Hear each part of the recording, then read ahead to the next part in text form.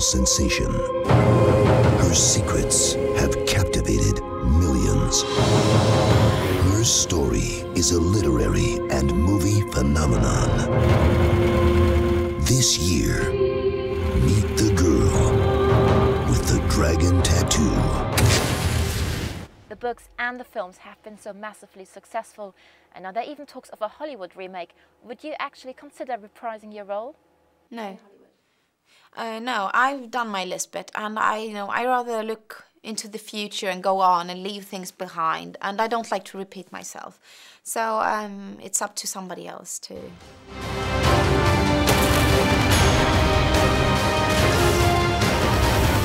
I mean, it's such a difficult character to play, and you probably know it better than anyone else. Is there an American actress you think would be good for the role? Someone you would give your backing to?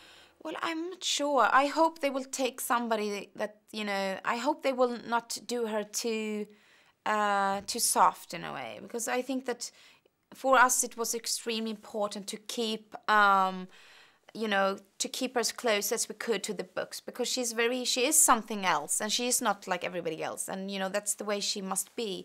But I think they have so many great actresses in the US and in UK. Why not take one actress from your country? I mean, over the last weeks or so, some names have come up. There's Ellen Page, Kristen Stewart, or Natalie Portman. Could you actually imagine any of the three to play Lisbeth?